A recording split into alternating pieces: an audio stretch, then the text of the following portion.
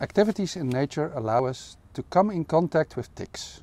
In recent years, the amount of reported tick bites causing disease has increased steadily. Most often, the patients cannot remember exactly when or where they have been bitten by the tick. We now want to shed light into the situation of the tick bite risk.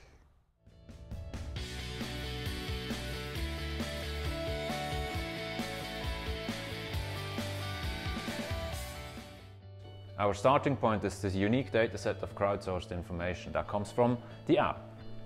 Each individual data point comes with its uncertainty. The tick density data we then merge with additional information from our built and natural environment. Land use data, forest versus agriculture, and we get that information on different levels of spatial aggregations. And each of those spatial units eventually gets a large attribute table with lots of variables that we then need as our stepping stone for the modeling.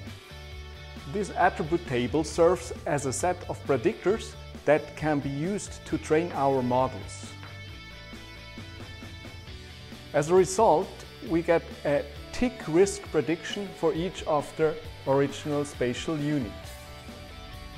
Ultimately, we can forecast the local tick risk and show it in a warning map similar to a weather forecast map or an avalanche warning map.